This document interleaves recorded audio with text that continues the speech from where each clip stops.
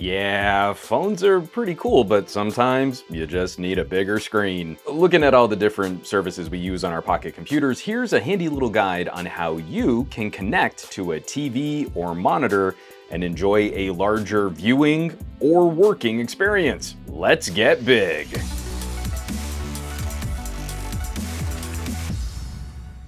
And no matter what screen you stream to, we hope you'll keep up with all the work here on Reviews.org. Hit those subscribe options down below, check out our home site, Reviews.org, and give us a follow around the socials. We make some pretty good stuff. Okay, casting, screen mirroring, screen sharing.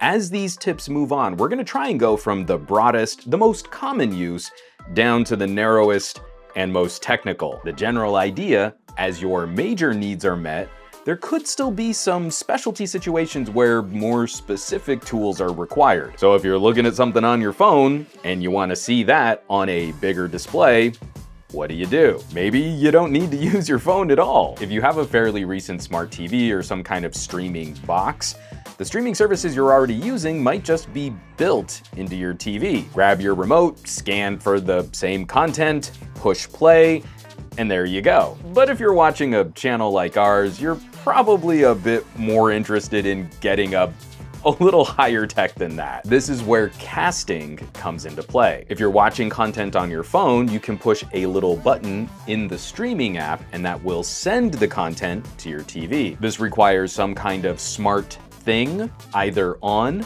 or inside your TV. In our house, we use Chromecasts, but Apple TV, Roku's Fire TV, all should have solutions your phone can see as a casting destination. Our older LG TV ran LG software, and my phone could still see it as a screen to cast to. Casting satisfies the vast majority of streaming video, photo, and audio services. When we're consuming content like videos, we don't need fancy screen sharing capabilities. We push the casting button and the video service stops sending the stream to your phone and redirects it to your TV. Super simple. Now then, from time to time, we really need to share our phone screen. Apps that don't just throw a photo or a video to a TV, we want the full app, all of the interface, everything in that app to be viewable. Our phones are crazy, insanely powerful. Something like this can easily rival a lower cost or an older laptop. So it's not out of the question that someone might want to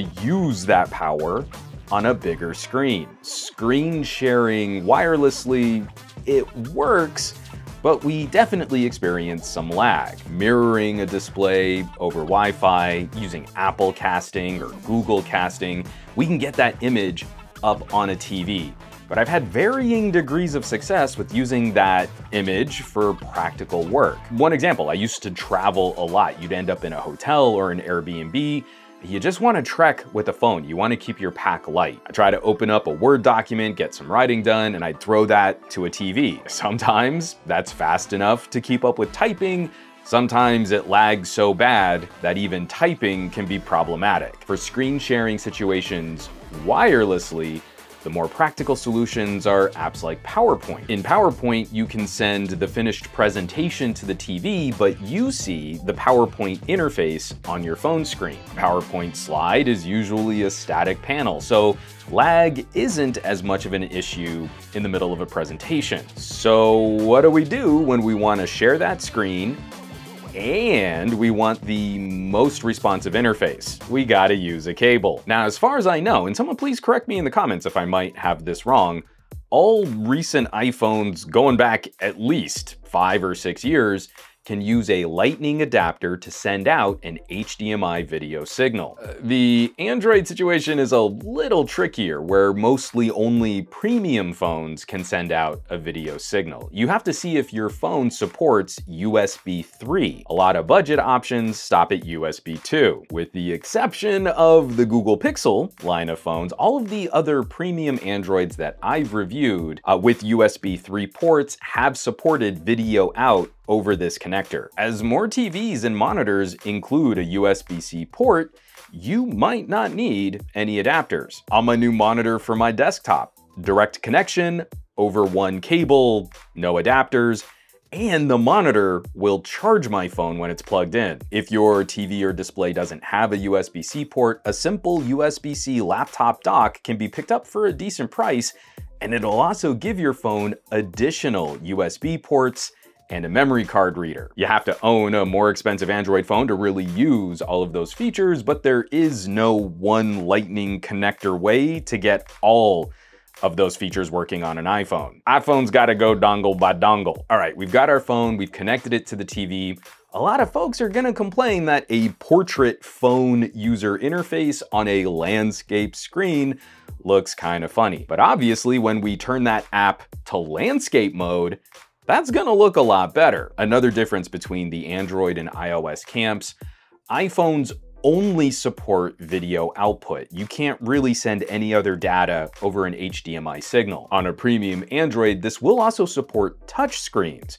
And there's a whole new generation of portable touch displays that can connect to an Android phone over one cable. Being able to connect and share information wirelessly is cool, it feels high tech, but going with a cable is just, it's kind of like your broadband connection. The best way to improve performance and reduce lag is just plugging that sucker in. There's a reason why hardcore gamers and esports competitors don't use Wi-Fi during their competitions and they just use Ethernet jacks. But once we've got that image up on the screen, one of the main drawbacks to these solutions, now most of our phones are taller and skinnier than our TVs. So the phone is gonna produce letterboxing on a standard TV. But even with some black bars, there's a lot of work or gaming that you can accomplish. The most advanced version of this idea, a handful of Android phones will support an alternative desktop mode when connected to a TV. It looks a lot like Windows or a Chromebook. It fills the whole TV screen. Even when you're using mobile apps, it improves your ability to get a higher level of work done powered by your phone. If you want a deeper dive on using your phone as more of a desktop or laptop replacement, drop us some comments down below. Between Shaka and I, we've had a lot of experience playing with these different options. And there you have it, the funnel of screencasting and screen sharing, from easiest to the most narrow, technical, hardcore power user kind of usage. And have you played with screen sharing on your phone? Have you tried hooking up one of your pocket computers to a larger display? Drop us some comments down below. As always, thanks so much for watching, for sharing these videos, subscribing to the channel, and checking out our home site for Reviews.org. I'm Juan Carlos Bagnell, aka Some Gadget Guy, and I will catch you all on the next video.